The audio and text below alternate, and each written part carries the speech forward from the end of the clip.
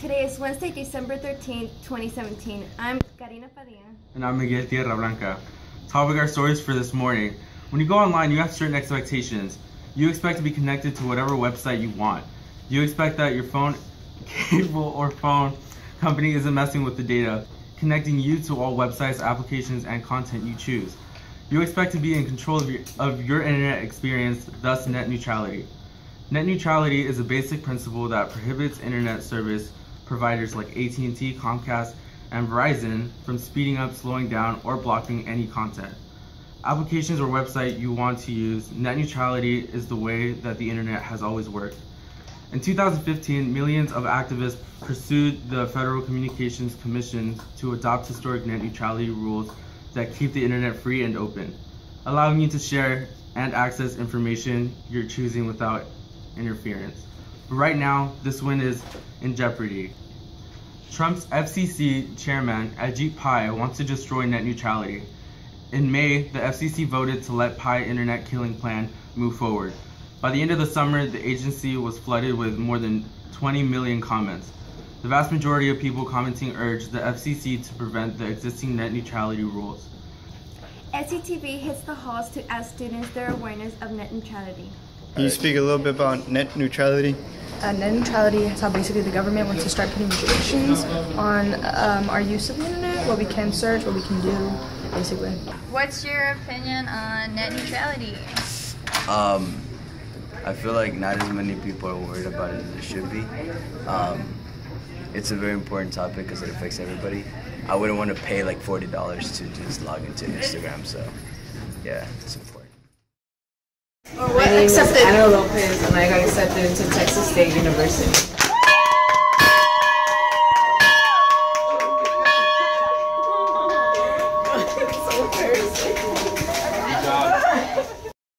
One, two, three.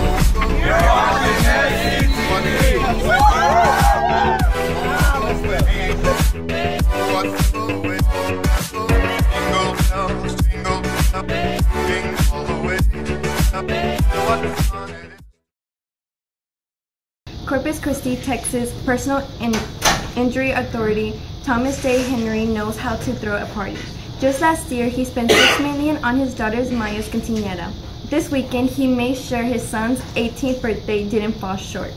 The party featured performances by Diplo, J Balvin, and Migos. Reports state the event cost about $4 million. In November, Henry won a $45.3 million verdict on the behalf of his client in a company vehicle crash involving the use of cell phones while driving. So there's a lot of money to spend.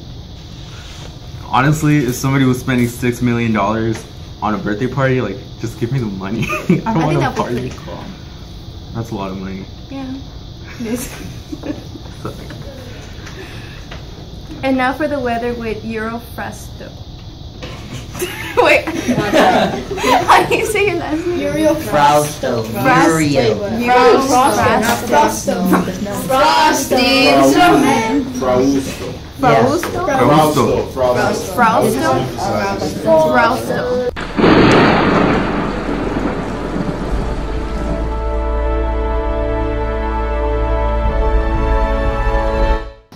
Thank you, Karina and Miguel. Now for weather. As you can see, today will be partly cloudy with a high of 65 and a low of 47. And on Thursday, it'll be mostly cloudy with a high of 67 and a low of 42. On Friday, however, it'll be some showers with a high of 70 and a low of 51. On Saturday, it'll be mostly cloudy with a high of 63 and a low of 56. And on Sunday, however, it'll be as well showers with a high of 70 and a low of 51. On Monday, next Monday, it'll be AM showers with a high of 66 and a low of 48. And on Tuesday, it'll be partly cloudy with a high of 68 and a low of 52. Thank you, and that's our weather report for SEtv News. I'm Uriel, signing off. An Oklahoma vet removed 21 pacifiers from a dog's stomach last week. According to local reports, KFOR-TV reported that a couple who recently had a baby noticed that pacifiers kept going missing around the house. One day, the baby's grandmother noticed that the couple's dog, Dovey, grabbed a pacifier off the counter. The couple took Dovey to Dr. Chris Rispoli, a dental care animal hospital, after noticing the dog wasn't eating as much as usual and had vomited up a pacifier.